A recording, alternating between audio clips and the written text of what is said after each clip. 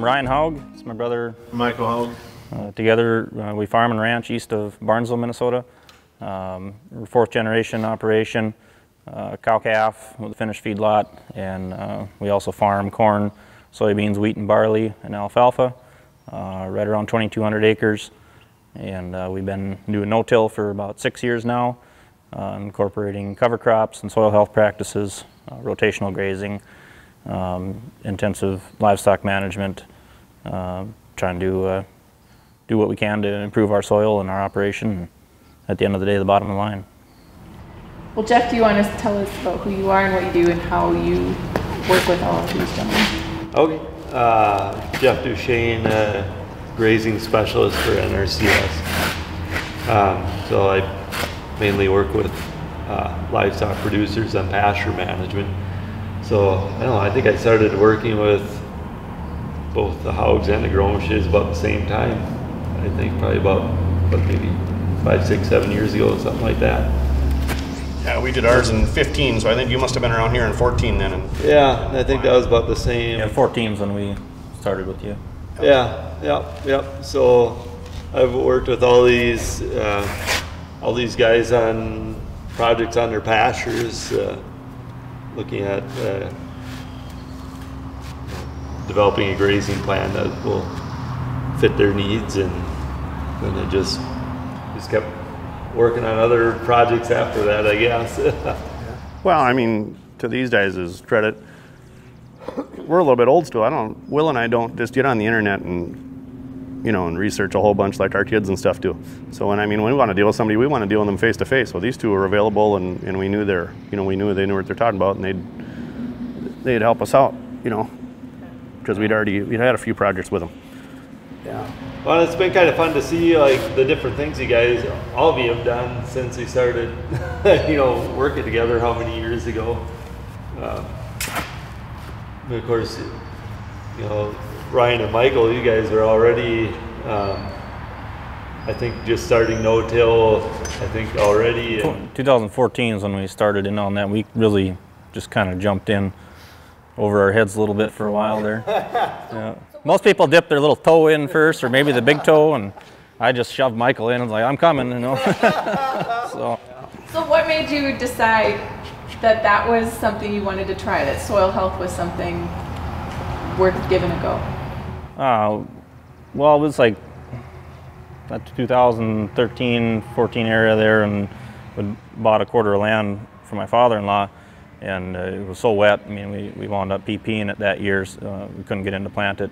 And then we tiled it that summer, and then I was trying to figure out what we should do with it, and I had heard about NRCS and equip for cover crop, and I thought, well, they'll pay me to plant that, that's great, and free money, so signed up for that, and drug my feet and made sure, just set it up for failure, waited until the last day to plant it, and didn't really want it to succeed, and got it planted, and then it never really got a good catch or anything, and that ground blew that winter, open winter, and it just, there was a dust storm coming off that ground, and that was a real eye-opener for me. And we hadn't really experienced soil like that. It's completely different. Lake Agassiz, Beech Ridge, sand, sandy soils down there that were different than the clay-based loams that we're used to east of town, and just kind of realizing that can't happen. Again, that is not going to happen, and I kind of got on the internet and found Gabe Brown and some of those guys, and really just kind of dove into the YouTube videos that were out there on soil health and cover crops and what those guys were doing, and one thing led to the next, and you just got introduced to more people, some of those pioneers of the soil health industry, Ray Archuleta and some of those guys, and just really drank the Kool-Aid, and I told Mike, you better start drinking this with me, because I'm heading there, and definitely some resistance to begin with, I think, but we've come a long ways, haven't you? So what was your hesitation?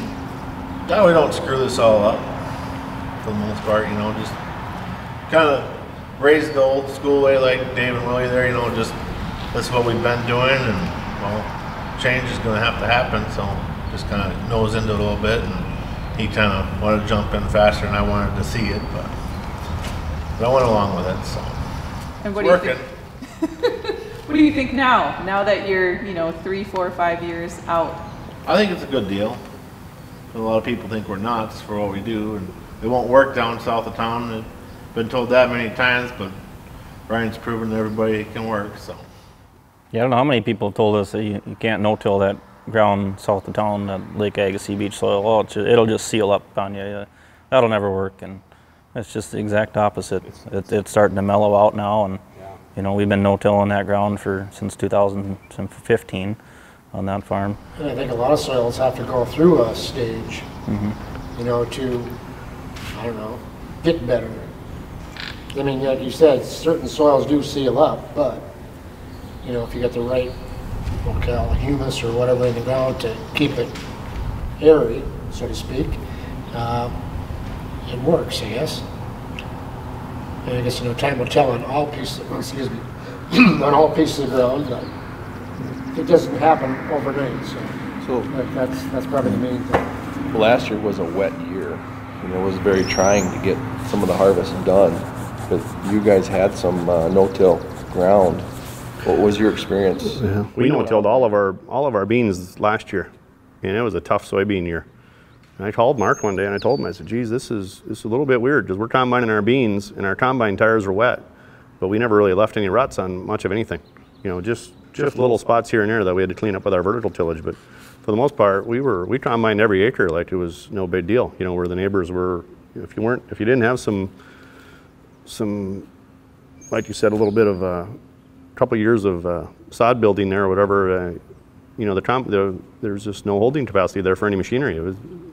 Neighbors were getting stuck up to the frame and this and that. We had no problem. That was a huge plus for us. But. And watching the neighbors, you could just about tell whether a tillage practice was, how deep they went, or how deep their tillage, or how deep they sank when they were out there trying to combine or do whatever in the right conditions. So if you're down to your axle, well, there's a reason why. Yeah. You're stuck for a reason, put it that way. We've seen a lot of the same things last fall where we were able to carry, we had that soil structure was there to help carry the combine and the grain cart and that sort of thing. And you look across the road and neighbors were leaving ruts from one end of the field to the other. I think that should speak volumes. We finished corn last year, 23rd of October, and we got guys that are got corn to combine yet today. But we never, same way, we went across all of it.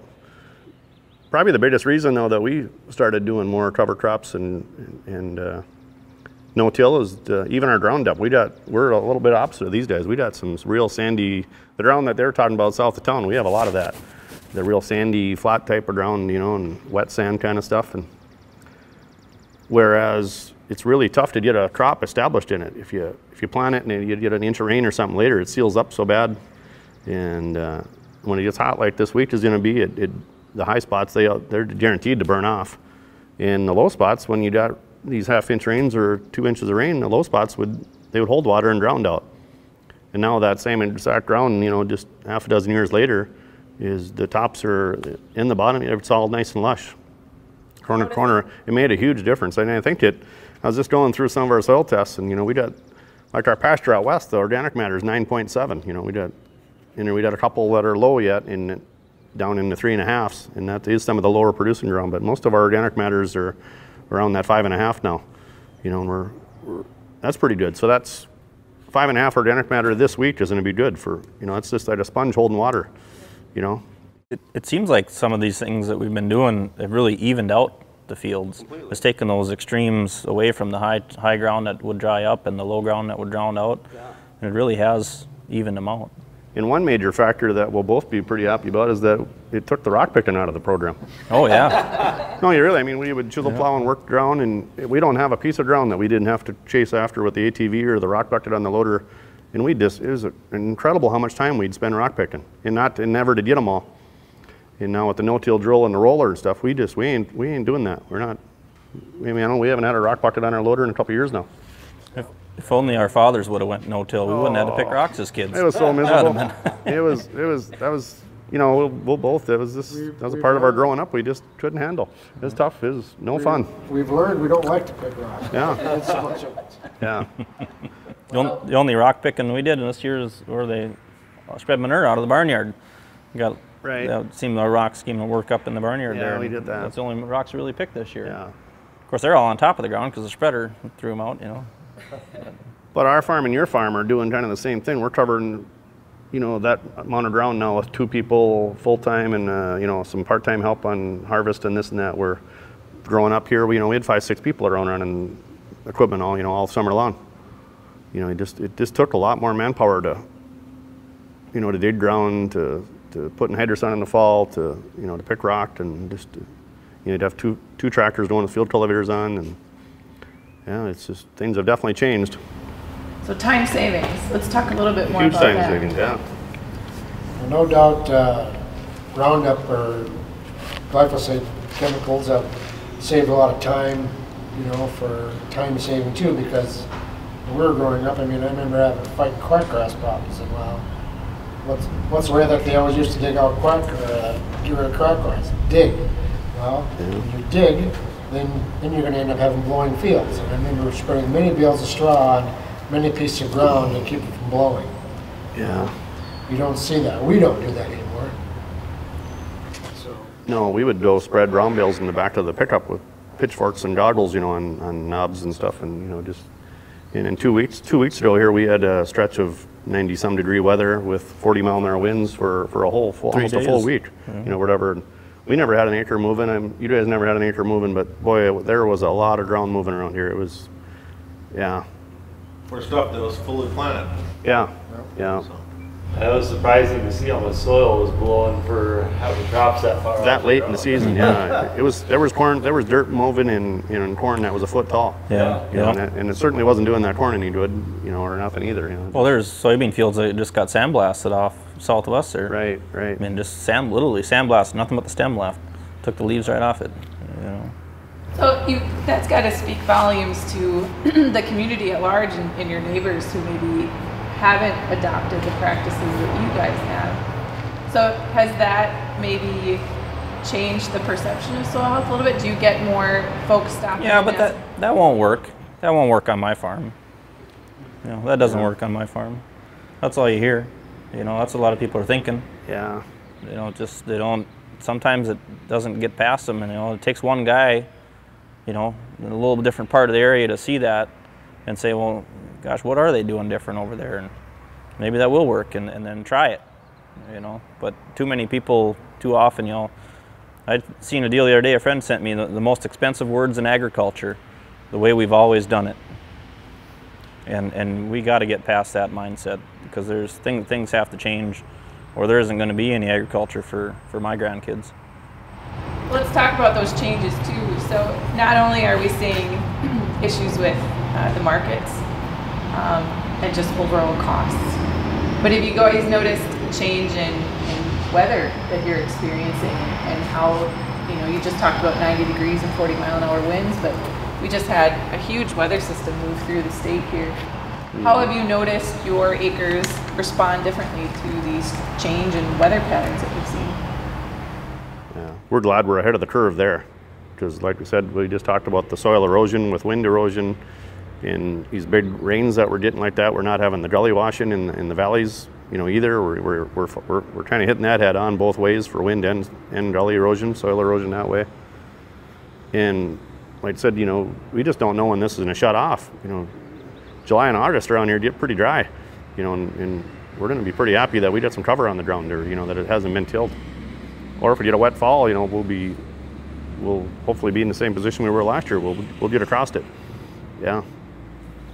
You can't market it until you got it harvested. That's, you know, and that's, if somebody else is having trouble, that's your benefit usually, you know. Yeah. Plus, you know, I mean, we'd raise a lot of our corn stalks. That corn's got to get off first. You know, we can't be fighting that either, you know. And then the cows are held up and eating a different alternative source. You know, if you're not grazing out there free grazing, then you're feeding them. So yeah, you know, that takes away from your feed supply for the whole plan. Yeah, the whole plan has to work. You know, it has to work together, and the timing is got to stay pretty consistent. Yeah. How about you guys? Have you noticed, are you able, timing-wise, to do things on time? Are you kind of on schedule with your neighbors the last few years? I think as far as, timing and getting into the fields, it varies so regionally. Even, like we farm some stuff that's, Lake Agassiz beach sands all the way to heavy gumbo clays to gravel knobs of the gravel pit in the corner of the field. So it seems like we always have some place where we can go to get started. And, there's some times where we think we're behind in getting out there. Most of the time it's not because the field wasn't ready, it's because we weren't ready, at that point. But for the most part, feel like we've been on par with a lot of our neighbors as far as getting in there, and sometimes we're able to get in there sooner after a rain event in the spring. If we get shut down from a rain, it seems like we're able to get out there maybe a day or two sooner after that, just because we have that soil structure to carry. And if we're going beans into cereal rye that's green and living, we're definitely able to get in there a lot sooner because that rye and that residue is just carries the equipment much better.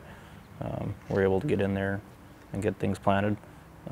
It seems like having that residue on the soil, sometimes some years it feels like it's keeping us held back just a little bit because the soil's a little bit cooler.